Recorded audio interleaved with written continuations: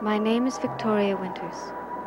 Streaks of red, the color of blood, wash the sky that sets the western limits of Collinwood.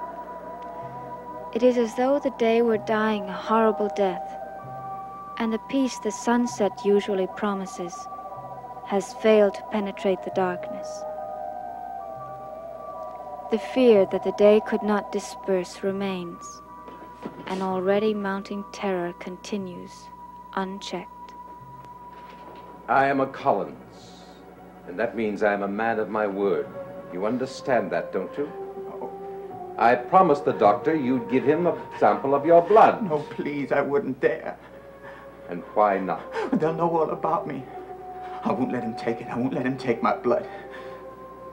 I promised, and I always keep a promise. Oh, why are you going to do this? You have as much to lose as I do. Please don't. Please.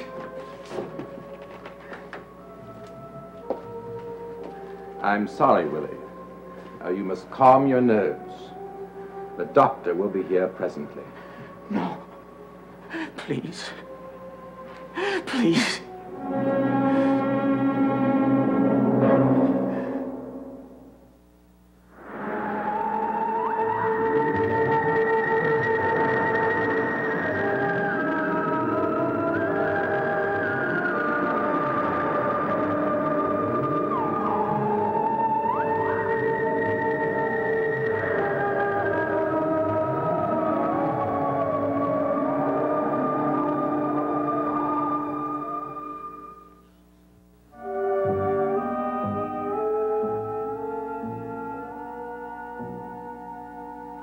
You sure Willie's going to let you take a blood sample? Well, Barnabas gave me his word. He said Willie was convinced that he had to cooperate. Well, Barnabas convinced him before and it didn't work. I know, but if Willie doesn't cooperate this time, he can be served with a court order. He could be charged, you know, with harboring a dangerous disease. The same one Maggie had. There's more to it than that. There's more to Maggie's disappearance than a rare blood disease. Well, of course there is. But my main concern at the moment is trying to understand what I saw in that blood sample. We might see it again in Willie's blood, you know. And if you do? Well, if we do, we'll continue examining Willie. It's conceivable that we might be able to identify the disease precisely. And we could find out how he contracted it, where he contracted it. We might even be able to find out... What? What, Dave? No, I'd better not say that. I better stick to what I think is possible. Come on, Dave, tell me. What? Well, how could diagnosing a disease tell us who took Maggie from that hospital? There's a great deal more than some blood abnormality involved here. At least in Maggie's case. Listen, Dave. The other day, you used the word impossible to describe what you saw in Maggie's blood sample. Well, not what I saw, what I thought I saw. Well, could Maggie's disease or condition or whatever you want to call it, could it have been caused by an animal, a wild animal? Well, why do you say that? Well, to be specific, could it have been caused by a wild or rabid dog or wolf? Why? Well, when Vicky was staying with Maggie, remember? Yeah. She said she heard dogs howling right outside of Maggie's door. Then when we went inside, we found those terrible gash marks in her neck. None of the tests that were done on Maggie indicated that. Besides, Burke, listen, no dog or wolf got in this office and stole that blood sample. It was a man, a madman who didn't want us to get too close a look at those slides. Willie. What? Willie Loomis. Why didn't he want you to take a sample of his blood? Now, listen, a lot of people are squeamish, even terrified of having blood taken from them. I'm sorry, Burke. I just can't see Willie Loomis as a possible suspect. Besides, to begin with, he wouldn't have had strength enough to do what was done to this office. Remember the bars on the window? Even in a crazy state? Even in a crazed condition. Well, it was just a thought. Vicky and I are going to have a drink at the Blue Whale. Could you join us later? No, I doubt it. I'd like to find out how you make out. Well, I'll try. But I warn you, it's going to be pretty late. Dave, this is not just idle curiosity. Unless we find out exactly what's going on, no one is safe. Every time I look at Vicky, I get scared. What if something happens to her?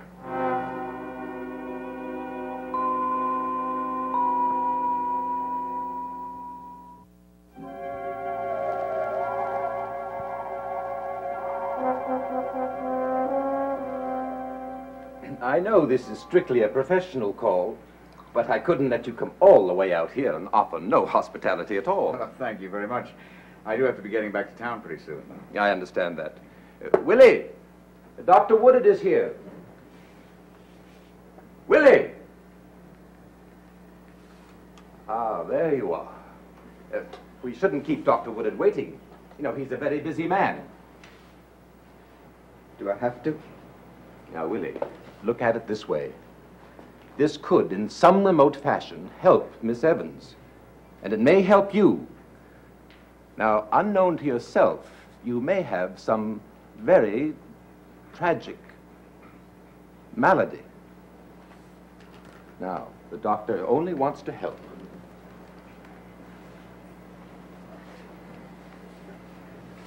Sit down, Willie. This'll just take a minute. Believe me, you're not going to miss the little drop of blood that I take from you. Now, give me your hand. All I need's the tip of your finger. Well, you won't even feel this. Just look the other way. All you're going to feel is a little prick of a pin. Come on. No, please. It may be some comfort to you to know that a great many people share your dislike for giving away your blood. Now, in a way, isn't that understandable? After all, blood is the life force. It reaches in to the deepest recesses of both the heart and the brain. It is the familiar of our complete being. To surrender even one drop of it is to suggest a partial surrender of one's utmost self. Oh, it didn't hurt that much. I shouldn't have let you do it. Come on, give me your hand now. Now, you had no choice. Come on. Now, pour the doctor another drink. Oh, really? No, thanks. I have to be getting back. Oh, please, just a little. Willie?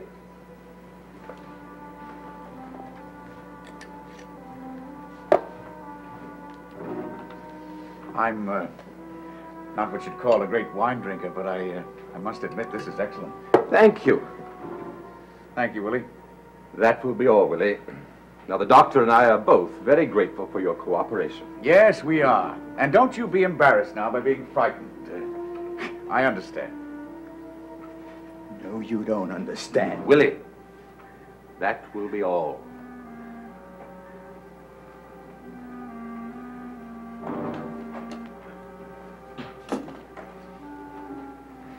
May I see the slide? Oh, yes, of course. There isn't much to see unless it's under a microscope. Just hold it on the side. Thank you.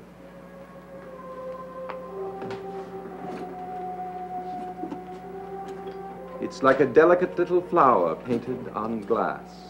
Yes, even under the microscope, it has a certain beauty. The intricate structure of the cells and great variety of color and shadings. Yes. I guess some of the most beautiful sights I've ever seen in my life have been microscopic views of hideous malignancies. Well, I hope poor Willie doesn't provide you with such an experience, thrilling though it may be. Of course. And yet, to be honest, you would like to see on that slide a repetition of what you saw in Miss Evans' blood, wouldn't you? As much as I regret to say it, yes, I would. It's a terrible thing to say you hope somebody has an illness, but I can't help it. If this slide shows what I hope it does, it could, in its own way, lead us to Maggie. Oh? How? Well, if we can diagnose it accurately, if we can find out where and how Willie contracted the disease, if we could even prove some connection between Maggie Evans and Willie.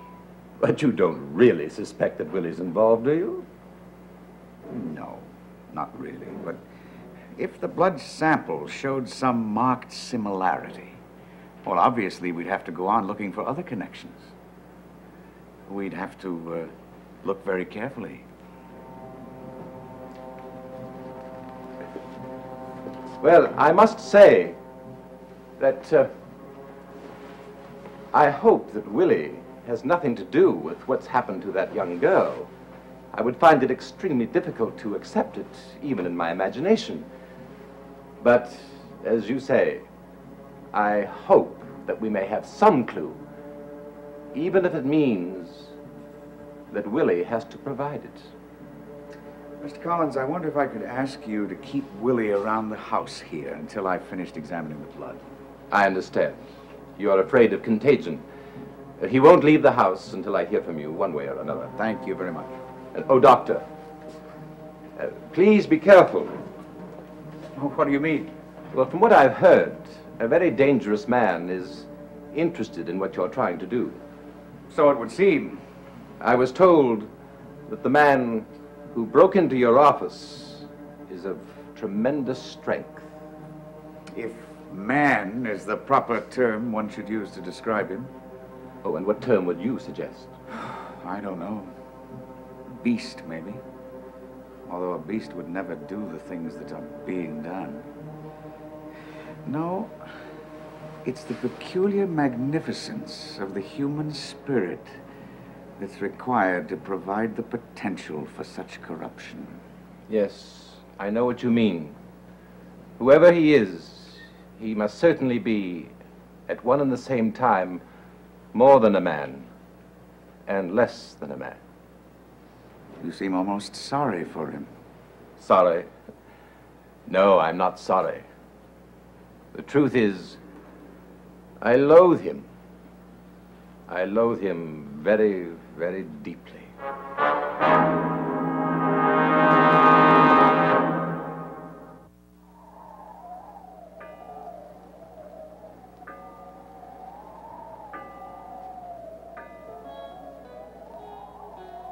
You sure you don't want to dance? Thanks, but can't we just sit here? We have the whole dance floor to ourselves. Yes. Thank you. These days, nobody's going out at night if they can help it. And I want you to do the same thing. Unless, of course, you're with me. The whole town seems to have barricaded itself inside. It's as though we're in some sort of a siege. Maybe we are, with a madman on the loose. Burke, I just can't forget that night that I was with Maggie and heard the dogs howling and went to call you, and then when I tried to get back into it... Okay, let's just try to forget about it. Well, I just can't forget those gashes on her neck Vicky, and the... stop it. Now, come on, we agreed to forget about it for a change. You're right. Maybe we should dance. Good idea.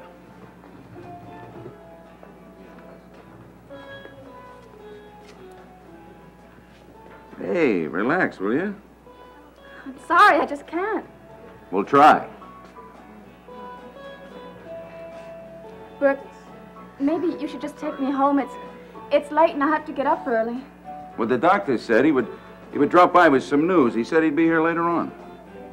Will it make that much difference if Willie's blood sample corresponds to Maggie's? Will that find her? This may be a link to Maggie, even if we don't know exactly what it is. I wish I could see it that way.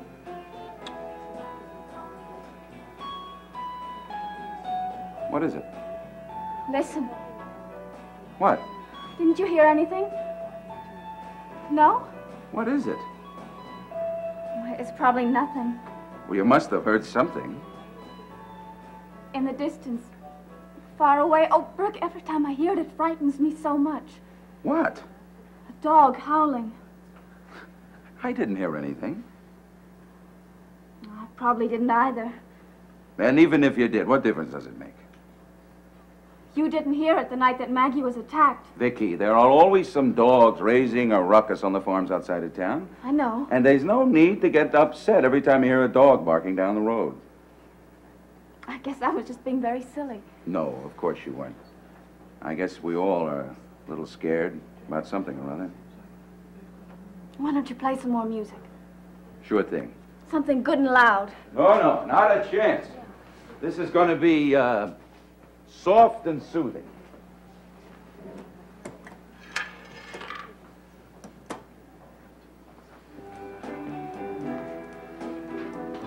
And you're going to listen to it. And you're not going to hear anything. You're going to dance with me, and you're not going to think about anything but that. Come on.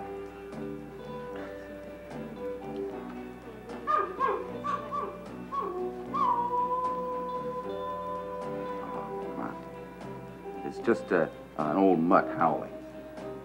Come on, relax.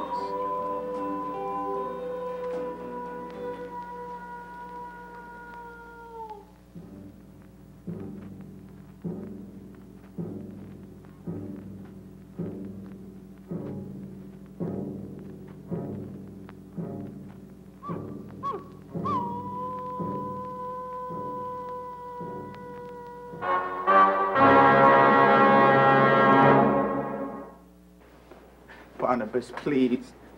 Let me go away, far away, please. But I need you here. You know that. They're gonna find me. Find you? Are you lost? That doctor, he's gonna look at that slide. Yes, I think he probably will. And you know what he's gonna see? Yes, indeed I do. And they're gonna come and get me. And if they do come and get you, and if they do ask you several questions, what are you going to tell them? Nothing. Are you sure? I won't tell them anything. They may appeal to your sympathy for the girl. I have no sympathy. They might hurt you, and you know you can't stand physical pain. I still wouldn't tell them anything. You would. You know you would. No, I swear. But you betrayed me before, and you probably would again. Never, never. Are you absolutely sure?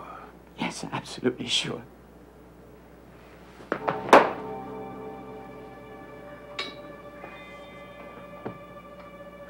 I don't understand. If you're so worried I'll betray, why did you let him take my blood? Why? Oh, Willie, you have so little faith in me, don't you? Faith? Did you really think that I would betray you? What?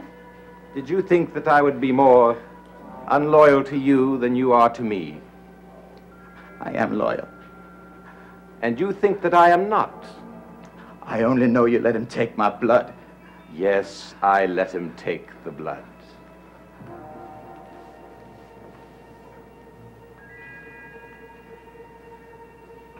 What's that? A delicate flower painted on glass. You switched the slides. You changed them. You forgot that I paid a visit a few days ago to a doctor's office. Any number of innocuous blood slides were made available to me at that time. And the doctor, he won't find anything? Let's say he won't find anything very important. And they won't come after me? Did you think that I would let them come after you? Oh, no. No, I knew you wouldn't let anything happen to me. You knew nothing of the kind. Yes, I did. I knew you'd protect me. No, you didn't. You didn't know it then, and you don't know it now. What? I protected you then. I may again. And then again, I may not. Oh, no, you will. I know you will. We shall see. We shall see. You didn't see anything? Nothing unusual. No trace of what you found in Maggie's blood? Vicky, Willie's blood is type A, Rh positive, without even a trace of a common cold. Another dead end. That's what it looks like. I probably never know now what it was that I saw in Maggie's blood. You said what you saw was terrifying. Terrifying? Yes. What did you mean by that? Oh, I'm so unsure what I saw. I don't even want to talk about it. Well, you must have seen something, or else you wouldn't have said it was terrifying. I did see something. That's what made me say that it was terrifying. There was a substance there. A substance that should have been rejected. But Maggie's blood wasn't rejecting it. I had a feeling that I was watching some unholy union going on in Maggie's veins. Unholy union? This substance, do you have any idea what it was? No, that's what I wanted to find out. Don't you have any idea at all? Well, yes. What is it? Vicky, all I can tell you is that it was something completely foreign. It was as if Maggie were accepting into her blood something inhuman. What it is, we'll never know now.